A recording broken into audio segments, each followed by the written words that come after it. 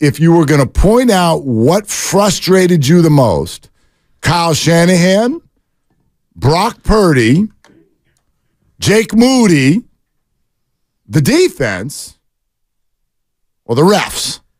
Wow. What grabs your attention the most in terms of frustration? Again, I don't think anybody wants to blame any one person or thing. Sure. It's not that kind of loss.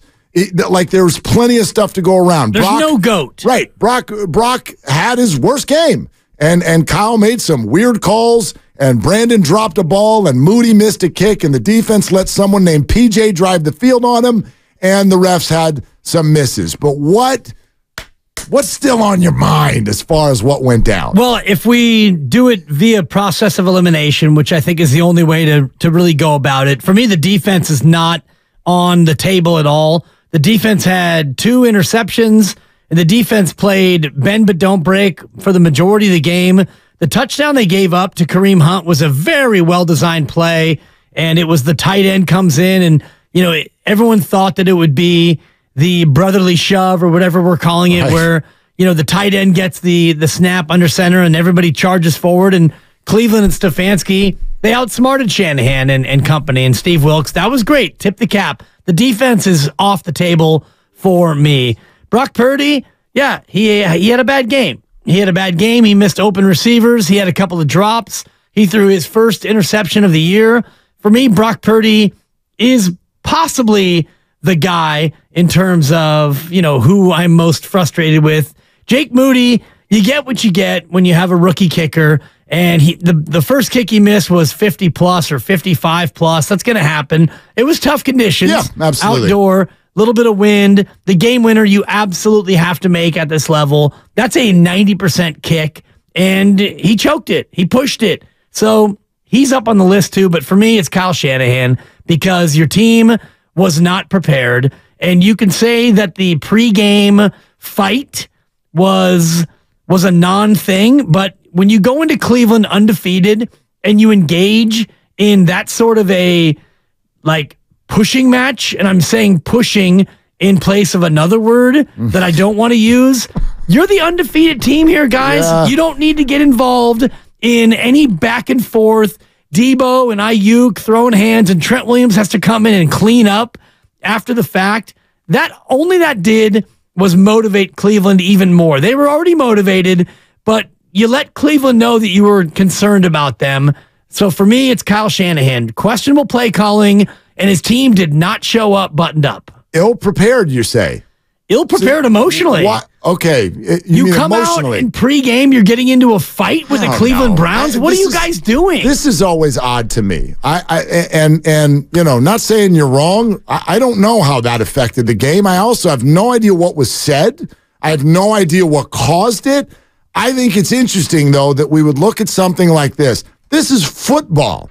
These are the biggest, baddest, most hyped up dudes on the face of the planet. Did you watch the Bills and Giants last night? Yeah. Did you see that scrum at the end? Yeah. In the middle of the game? At the end. Yeah, but at the end. To request that these guys essentially put their testosterone away, I mean, is that realistic? Pre-game fights are Harry High School. Oh. When you're 5-0, okay, and you go into Cleveland and you're going to let them get your goat.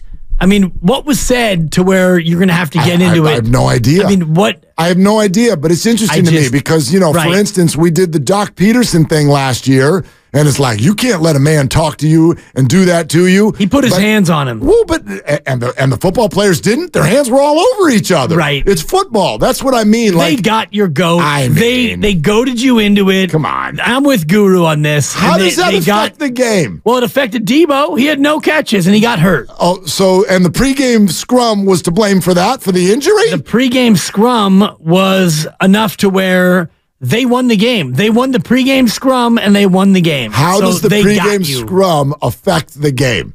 How does it affect the game? I don't know. Yeah. I mean, all I know is that they goaded you into a pregame scrum, and then they won the football game. Yeah. That's all I do. Those are two things.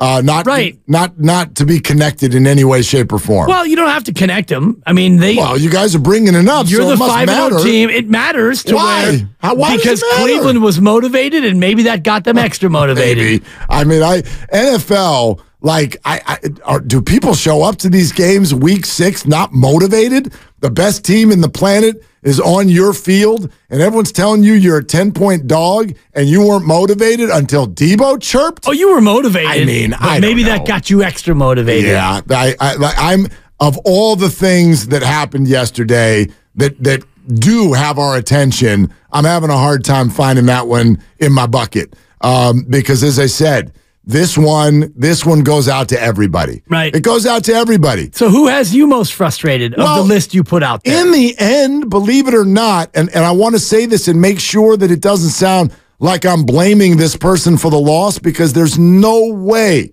that this loss is on one person. But in the final analysis, what frustrates me the most? Jake Moody. And I hate that for a 23-year-old rookie. But yes, everything that could go wrong went wrong. And you still sat there all lined up in the center of the field with what for a pro kicker should be something that at least 3 out of 4 you make. It is an incredibly makeable kick. You've been crushing it this year, so we know everything is all squared away with his game, with his alignment, with his flow, whatever. There are elements. I'm not saying that it's easy. Nothing that we watch these people do is easy. Nothing. None of it is easy. But yeah, that frustrates me the most because I guess, can I put it this way? The least is being asked of him. Kyle Shanahan's got to outsmart Jim Schwartz. Brock Purdy's got Myles Garrett in his face, and we want him to throw accurate passes. The ball is wet, and we want Brandon Ayuk to catch it with his fingertips. We want the offensive line to be able to win the battle in the trenches on the road against one of the top defenses in football. These things are all incredibly hard. Even the refs. We want the ref to see that the shoulder pad hit the shoulder pad, not the face mask, at full speed when you're behind the actual play. We're asking for people to do really hard things. And I would imagine that kicking a 41-yard field goal with that amount of pressure and in the elements is also hard. But if you ask me, of all the things that's being asked of on that field, that's the easiest one. Sure. You got to make that kick because it would have made all this other stuff go away. Most of it, I mean, it still would be a bad game for Brock Purdy, but they'd be 6-0. It still would be, man, they had trouble running the ball, and McCaffrey might be hurt for a while, but you'd be 6-0. And it would be Deebo Samuel had a big bagel after a pregame fight, but you're 6-0. And instead, you're 5-0. You're tied with Philly. You're a half game ahead of Detroit. The NFC feels more wide open. You have another road game coming up, and now there are more questions. Granted, Minnesota's defense will never be a facsimile for what Cleveland brought. And, you know, Cleveland off a bye, Cleveland a very physical front, and they took it to the Niners, and they took it to them.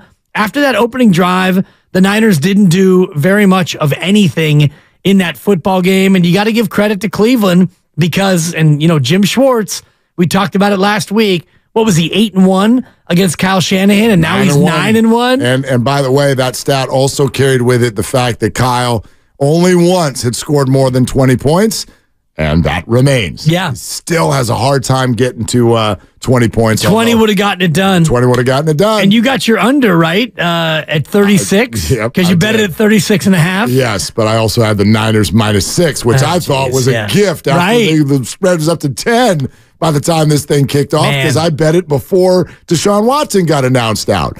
But yeah, they lose the thing outright. So Browns in the under, but I'd have given up both of those bets for Jake Moody's field goal to go in. Yeah, exactly. That would have made it a whole lot better. It sure would have. And that kick, and I was just looking at the replay again, there was no wind at that point in the ball game. The flags on the uprights are absolutely limp. I did see metrics that actually did a dive on the field goal itself.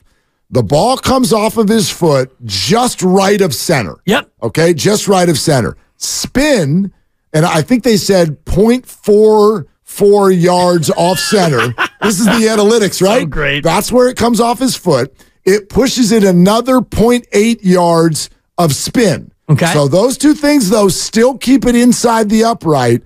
Wind, 2.3 yards to the right. And the ball definitely was not more than 2.3 yards to the right of the upright. So I love analytics. So the wind apparently did actually push that ball. It pushed the wind from the Niners to the Browns. I'm just looking at the flags that they hang at the top of the uprights, and they are both dead limp. There's not even a flutter either way. To me, that was just a classic push, and I've seen it from many of my tee shots. I call it Blocktoberfest. It's not a slice, but it's just a block. You don't get over to your front side, and you miss it right. It doesn't slice in the woods. It spun a little bit. But it's right, and it drifts right. The ball comes off his foot inside the uprights. Barely. But inside. Yeah. Barely is good enough. If it goes straight, and again, the Niners win. I wonder if we're going to hear about not what his pronoun is, but what's his preferred hash mark. Because I wonder if he prefers the left hash mark. I still think Kyle Shanahan left meat on the bone with 32 seconds left. Run a damn play on third down. I get it, but I'm super mindful of what happens if they do run that play and something goes wrong.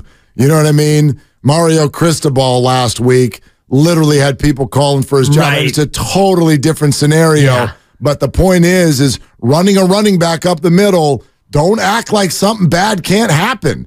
If they fumble the ball there, and all in the effort to get 3 more yards, what are we all in here saying today? What the hell are you doing trying to turn a 41-yarder into a 38-yarder by taking that chance? So I get it. The bottom line for me, I totally understand people who wanted that to get a little closer, but come on. Big league kicker, you can make a 41-yard field goal. You would hope. And, you ran off Robbie Gould so that you could draft this guy. And this guy, so far, in the biggest moment he's had, is not the guy. 0 for 1. Yeah. 0 for 1. And you can, he had 57-yarder earlier in the year. Great.